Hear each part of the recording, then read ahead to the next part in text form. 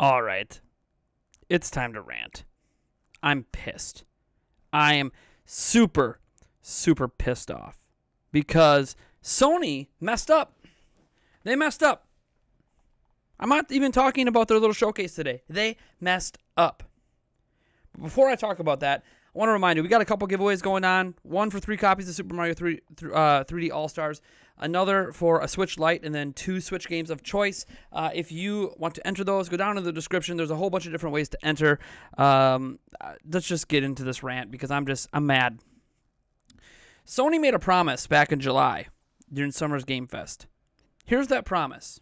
So I think it's safe to say, for all of your viewers, we'll let you know when pre-order will happen. We will let you know. It's not going to happen with a minute's notice. We're going to, at some point, let you know when you can pre-order a PlayStation 5.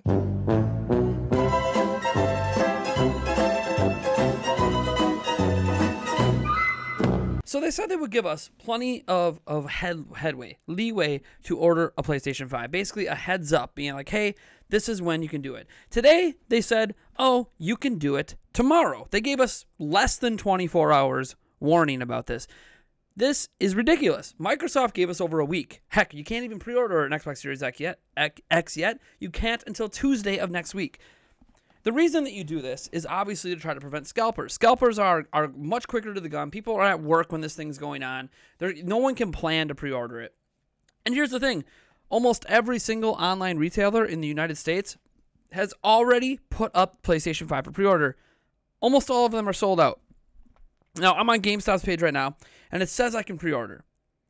But when you click on it and you go through the process, the cart never actually goes through, and you can't actually get it. And, PlayStation 5 cannot even be added to the cart right now. They're completely sold out. All of the online retailers, I think besides Amazon, I think Amazon's the one that hasn't put it up yet. But all the other online retailers, Best Buy, Target, Walmart, they all have PlayStation 5s up for pre-order. All of them sold out.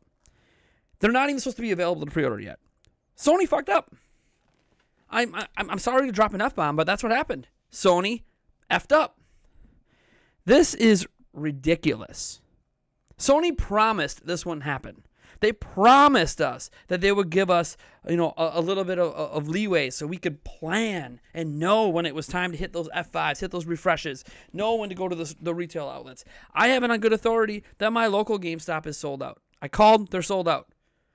They're not even, I literally got on the phone. What do you mean you're sold out? I was asking what time you guys open tomorrow because you're not even supposed to be taking pre-orders till tomorrow. The retailers don't care. They're ignoring it. They know the demand. They want the sales. They want them now. And the worst yet, on eBay, they're going for $800 to $1,000. It's insane. It's a literally insane world that we live in right now. I'm not even sure how I'm supposed to react. How do you react to something like this? How do you react to getting effed over by Sony? Because here's the thing. You can try to blame the retailers all you want. Oh, they can't control the retailers. How's Microsoft doing it? We've known the price for the Series X, Series S. We've known it for a few days now. They told us September 22nd is when you can pre-order. You don't see anywhere that you can pre-order that system. So how can Microsoft lock it down but Sony can't? The answer? Because Sony gave basically less than 12 hours notice. Less than 12 hours notice because pre-orders would go up online at midnight, clearly. They gave less than 12 hours notice about being able to pre-order a PlayStation 5. And it's bullshit. It's utter bullshit. This is the kind of crap that is going to make it so I only have an Xbox Series X at launch. Because I could plan for it. I can't plan for this. Now, I have other methods. I have friends. I have ways to get my hand on a PlayStation 5 console without having to pay extra. But it's still, this is a pain in the butt. I can't imagine what it's like to be you guys right now who really want to get a PlayStation 5. I see it. It's destroying the poll. People want that $499 PlayStation 5. But can't get it. You can't get it. I'm so sorry, guys. I feel bad. I feel horrible that you guys can't get it. But what am I going to do about it? All I can say is, for shame, Sony. It's bad enough you promised this wouldn't happen, and then you did the exact same thing that everyone was afraid you were going to do. And we already know there's going to be limited stock, and it's going to take a long time to get it restocked. I mean, if you don't get one at launch, you're not going to be able to get a PlayStation 5 for a while. Now, I always say if there's not any games on there you guys want to play right away, you can wait anyways. But dude, this sucks. This shouldn't happen. I'm just being honest. So stuff like this shouldn't happen. Not in 2020. Microsoft knew. Microsoft gave a leeway. Why can't Sony do it? I understand that Sony had a killer presentation today. Final Fantasy 16, the new Hogwarts game, Demon Souls remastered, remake, whatever. Like, I understand that Sony killed it today. For a lot of people, they are so sold on PlayStation 5, it's not even funny. And the games are what matter. More than anything else, games matter. They matter more than Sony also just slipping this out after the fact. It's funny because everyone's like, oh man, you can get a $399 PlayStation 4 all digital version. Sure, but you're still paying $70 for games. Another thing Sony's slipping out there and hardly getting criticized for. All next-gen games from Sony are listed at $69.99.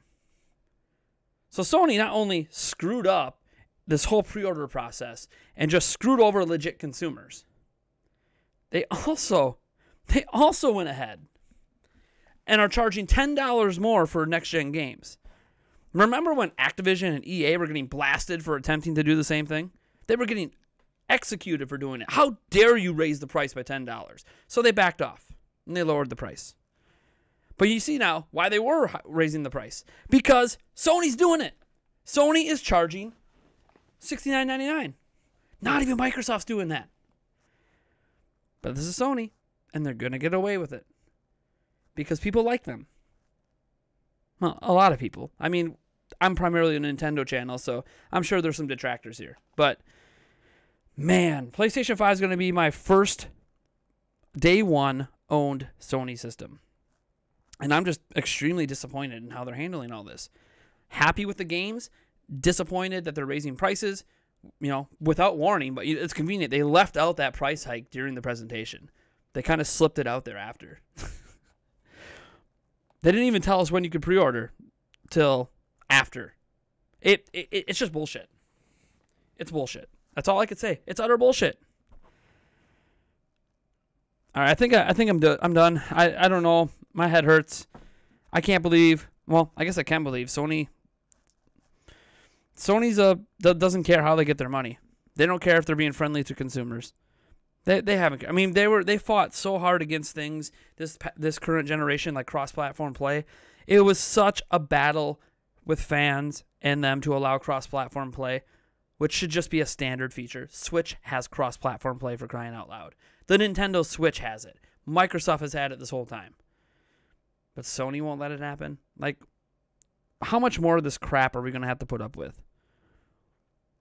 Sony, you have what looks like a great platform and great games. And that's why everyone's going to give you the benefit of the doubt. But let's not forget these anti-consumer crap that they just pulled today with the PlayStation 5. All right, folks. I'm Nathaniel Robojets from Nintendo Prime, and I'll catch you in the next video.